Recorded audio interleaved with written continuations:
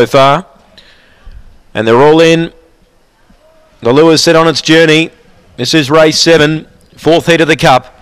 Favourite wears yellow. It's classified. Let's see how he jumps. They're ready. Set and away. He jumped midfield. He bumped into. He's back third now, third last, and the leader early, Harry Aztec. Favourites getting around them and going to second, Justin Hodges. It's classified. 3 deep. Oh, bumped again. It's back to 5th. Going to third, Brett's Magic.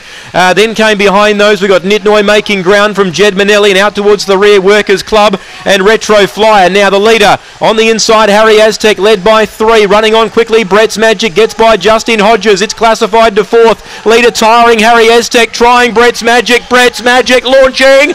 Oh no, I think Harry Aztec from Brett's Magic in a photo. It's a beauty too. It's classified. Scott for third behind those. Jed Manelli ran on late with Justin Hodges. Nitnoy, Workers Club, Retro Flyer probably finished a bit closer than that. It's a photo finish. Harry Aztec's tried to grip on, has it? Brett's Magic's lunged. I'll go the inside narrowly, but it's close.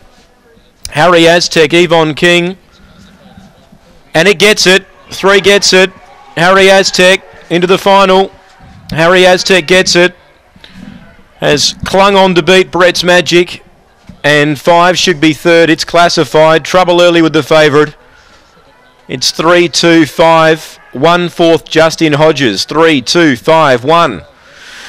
Well, there you go. Harry Aztec, $40.40 on the tote. Good luck if you backed it. Yvonne King, a few people have downstairs, it sounds like.